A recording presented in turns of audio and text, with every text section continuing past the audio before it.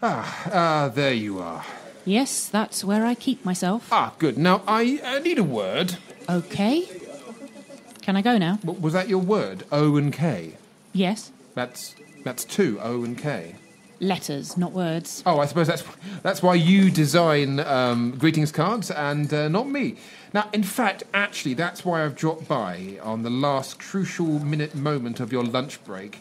It's about your new Valentine range. Oh, here we go. What is it now? Too pink? Not pink enough? If I put any pink on it, it'll be invisible. Sorry, how does that work? It works for me, you fool. Sorry, I'm not in a good headspace in the now. That's right, it shows. Didn't mean to snap. Now, right, your work. A month to go till Valentine's Day, and you produced this. Look at this. I should read it now, actually. Yeah. Okay. To my dearest and nearest, my heart is yours for eternity. You look fine, forever mine, so why the hell did you leave me? Well, it's gritty. Yeah, gritty? It's meant to be fluffy. I mean, what about this? Actually, no, I can hand you... Look, what about this one? You read this one. Go on. Yep.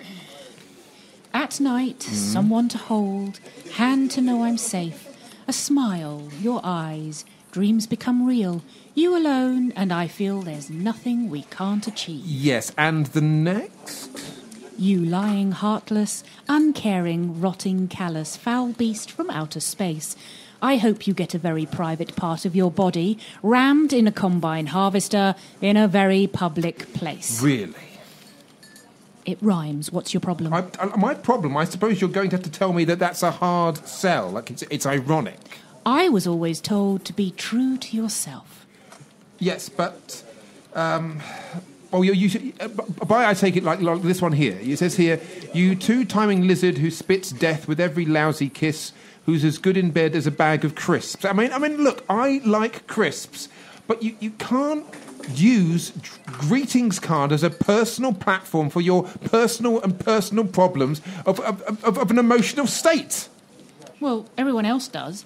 Oh, I love you. Oh, I miss you. Oh, I'm sorry I ran off with your best friend. Oh, I'm sorry I sneaked into your bedroom, cut off your hair, and fed it to the cat. Sorry, did he do that or did you do that? Not telling. Now, look.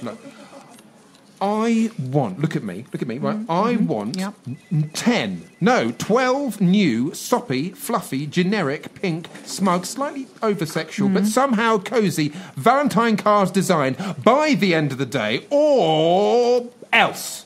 And by the way, would you like to get a coffee?